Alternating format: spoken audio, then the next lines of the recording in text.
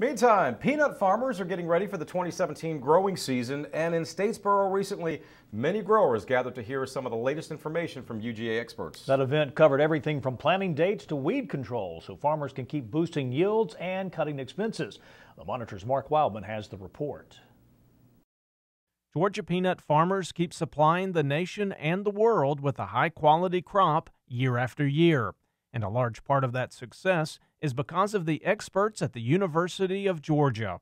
In Bullock County, a very large crowd was on hand to hear some of the latest research for this very important Georgia crop.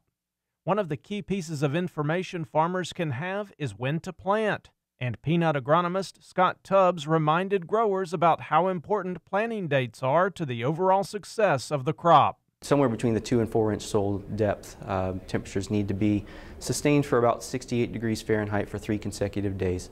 So that's usually going to occur somewhere between mid-April and late April, and that's when the majority of growers are probably going to start planting their crop.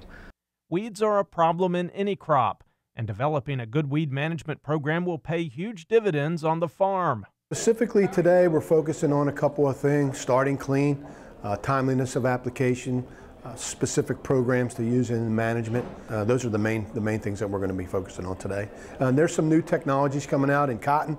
You may have heard about some of the 2,4-D or dicamba technologies that are coming in cotton. So growers are concerned a little bit about off-target movement and how peanuts might be affected or not affected by off-target movement from those particular herbicides as well. Weeds can get out of control very fast, and it is one thing to have good research, but the producers must act on that information. I think we're blessed in Georgia. We have some great growers, first of all, and that they've really listened to some of the messages that we've had since 2004 when we first started having major trouble.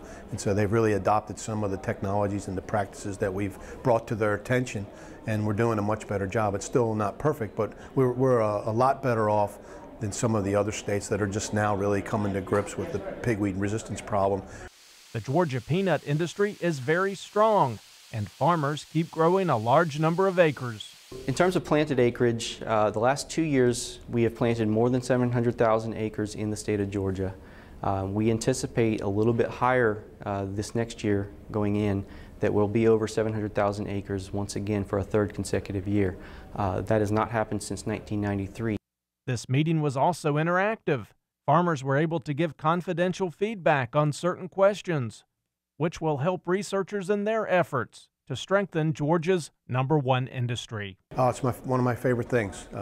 Again, I think I'm fortunate to live in a state where, first of all, the Extension Service is still doing what it's supposed to do, delivering science-based information to the clientele, and our farmers are very receptive and supportive of our efforts to try to help them do a better job in their farming operations. So it's a pleasure for me to deliver that message. In Statesboro, I'm Mark Wildman for the Georgia Farm Monitor.